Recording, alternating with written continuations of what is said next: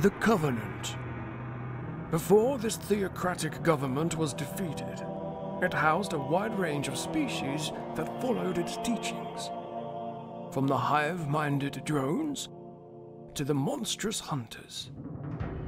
But today we are going to be revisiting the fastest of the Covenant.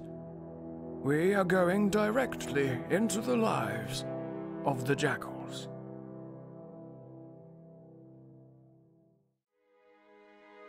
The Jackals, or Kig Yar, are originally from a tiny natural satellite in the Udea system named In.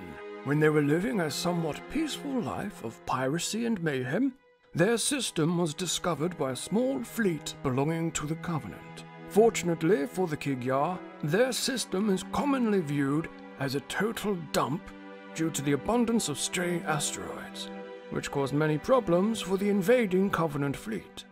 Dude, you drove us into an asteroid field! Will you just shut up already? We're losing shields! Let me drive! You touch this pedal, I swear to God you'll be on group meeting duty for a year! Many years before the explosive conclusion of the Human Covenant War, experts assumed that the Kig Yar happily served the Covenant for the same reasons the other species did. However, the negotiations didn't exactly go to plan, as the Sankili quickly discovered that the Kig Yar didn't really put much stock in faith.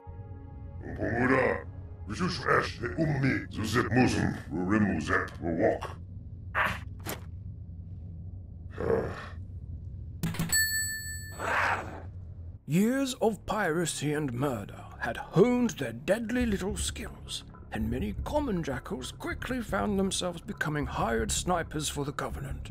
It was a profitable time for the Kig Yar, and as the years passed by, they settled into their newfound role in the Covenant with very few problems. Unless, of course, you count the time where they tried to sterilize the grunt population of High Charity, leading to some very awkward medical appointments for many, many grunts. Alright, Mr. Floppo. How can I help you today? Drugs! Need lots of drugs! Floppo can't get it up! Oh, If history has taught us anything, it's that in our universe, evolution is largely considered a cruel mistress. But when it comes to the Kig Yar, however, evolution deserves to be dragged, kicking and screaming through an alleyway and shot for giving precious life to such abominations. And since the Kig Yar is made up of 3 subspecies, there's plenty of ugly to go around. Take these feathery freaks, for example. Some military folk have taken to calling them skirmishers, while saner individuals have taken to calling them exactly what they are, a major pain in the arse. Interestingly, out of the 3 Kig Yar variants, the skirmishers are considerably less hideous, and as a result, they were swiftly removed from In and dumped on a nearby asteroid. Here's another subspecies of the Kig Yar that ought to have been thrown down a well at a young age. These jackals were seemingly late to the Covenant party, and as a result, missed out on the benefits of signing up with a very stupid government. But fret not, children, because these jackals, despite having very small brains, have managed to recruit themselves into several different post-war Covenant groups. A sort of Covenant tribute act, if you will. To say that these actions perplexed a few old-school warriors would be a colossal understatement. They're stupid.